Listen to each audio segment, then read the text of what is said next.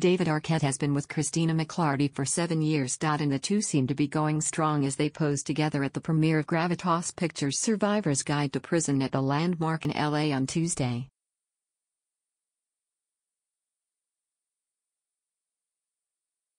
The couple wed 2 years ago and together have son Charlie West Arquette, aged 3.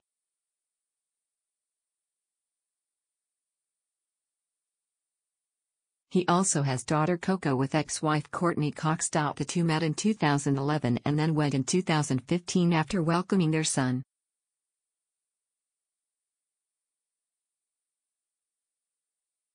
At times during their courtship they appeared to break up, but were seen together again soon after.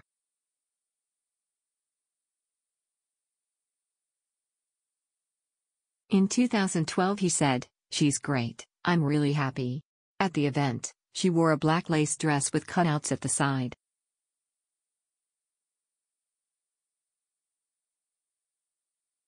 She added pointy heels with a strap around the ankle. David played it safe in a black suit with a maroon and black plaid scarf.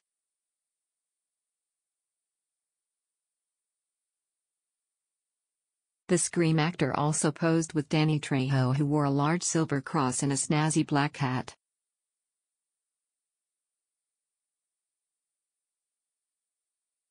At one point the two actors warmly embraced each other. Meanwhile, his ex-Cox was seen with her boyfriend of 5 years, Snow Patrol musician Johnny McDaid, at the Brit Awards in London on Wednesday.